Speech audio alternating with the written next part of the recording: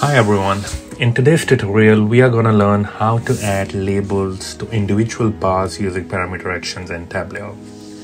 For this we'll be using sample superstore dataset. Let's get started. As you can see in this dashboard, we are showing total sales by month for sample superstore dataset.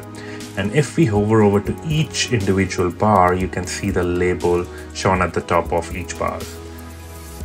So that's what we are going to learn today, how we can do that.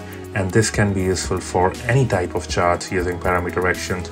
You can use this in heat maps, you can do this in line charts, bar charts, area charts. Any sort of charts, you can apply the same logic to achieve similar results. So for this, we'll be using sample store dataset. So let's start from a blank workbook. Okay. So here is a plain, clear workbook, and let's connect to sample superstore dataset by going to Data tab and creating a new data source. And we go to sample superstore dataset. And here, first of all, we will be bringing sales to the row shelf and order date to the column shelf. And we will change the order date to month year as a continuous pill, and you can see it's a continuous line chart. So we will change it to bar chart, and you can see how we can see all the bars across the time period from January 2016 to December 2019.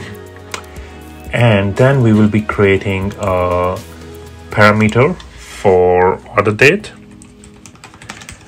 and for this we'll be selecting data type as date, and date we'll be picking up any date for the month of 2018, and we will click OK.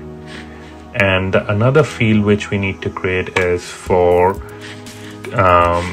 calculating the date and comparing it with the parameter which we have just created. So we will just say it, give it the name label for order date,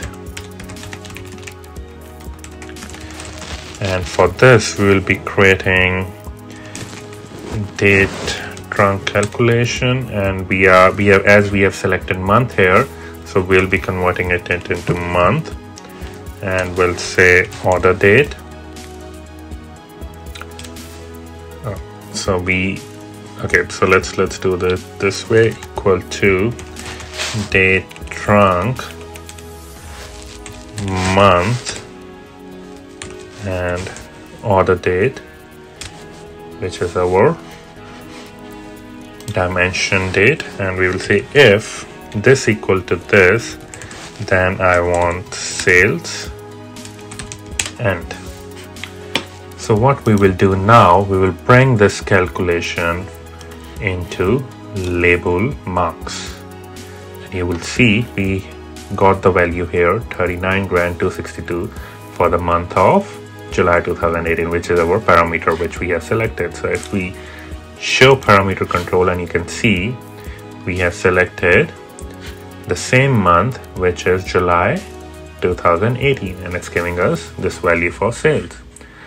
So what we can do here is just do a bit of formatting, and we want it as a dollar value, so we will change it like this, and we want to increase the label size. Let's keep it something more visible, let's keep it 12. And right now if we hover over, you will see that it's not showing the label on individual bars. So first of all, we remove all the tooltips, we don't need it here. So for that, it's happening because the action is not set up on this workbook.